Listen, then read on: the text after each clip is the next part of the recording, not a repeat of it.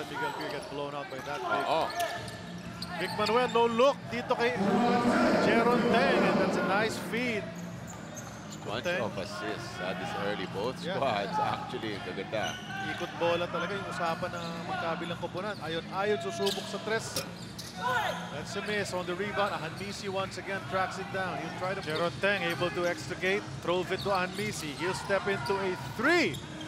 We saw that mula sa angulo natin. Straight and true. Finds the bottom of the net. Tabla na naman. Time and again, he works on that shot. And itong mga moving to the left.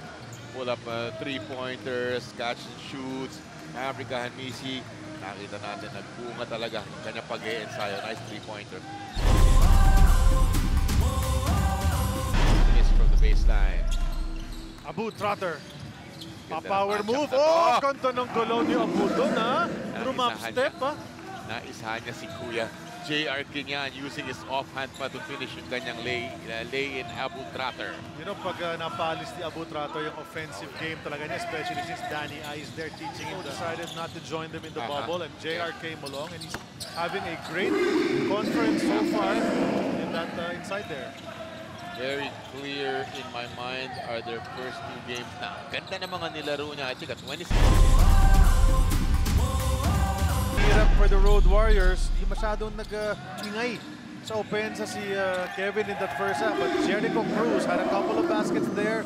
And now a three-pointer. Tabla na naman ang ating score. 57-0. Ganda na mga nilalaro ng Jericho Cruz in the past several games.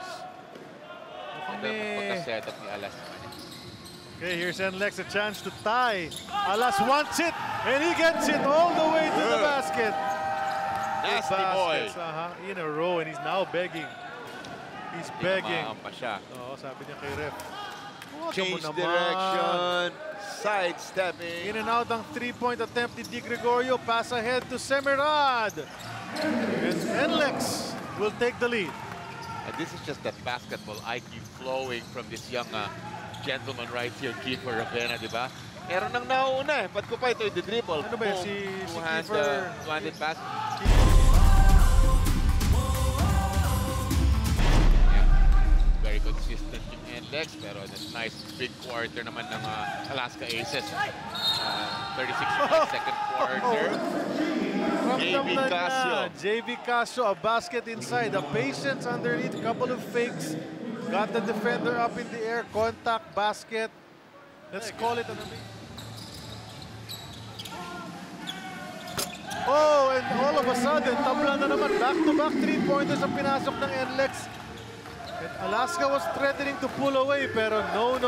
Sabi ng NLEX, we're trying to stay alive in this conference. And these are just nice decisions coming from J.R. Kinyahan. Short and tira ni Robbie Hearn. It's brought to us by Cobra Plus Vitamin C. Lakas ang proteksyon, Cobra. The #1 energy drink. Kiefer for a three. That's a big one mula sa kanto. Just keeping their composure. Well, they're not youngsters anymore. Mga vets na rin yan. Are you looking for a surge, Mr. Kuna? Yes, sir.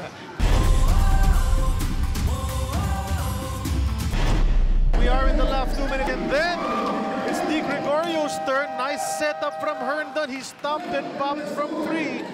And now the lead is 5 all of a sudden. And Kiefer still can't believe it. Thought he had drawn a foul kontra sa mga nakapula sa kanyang pagsaksak dun sa last play. Ahanmisi in the lane, puts it up. It drops para kay Maverick Ahanmisi. What a game this fellow is having. Attacking the basket, we got three-pointers from Mav, wheeling and dealing.